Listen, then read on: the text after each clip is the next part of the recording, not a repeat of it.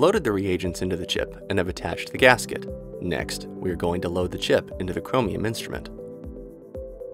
Chips are compatible with the Chromium X and Chromium controller. Please refer to the user guide for more details.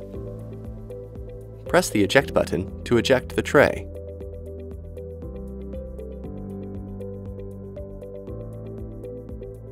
Carefully place the chip onto the tray and push the button again. We confirm that the Chromium instrument identifies the correct chip configuration. Then we initiate the run by pressing the play button. The run will take approximately 18 minutes. After the run is complete, we will take the chip out of the Chromium instrument and transfer the gems from the recovery wells into a PCR strip tube.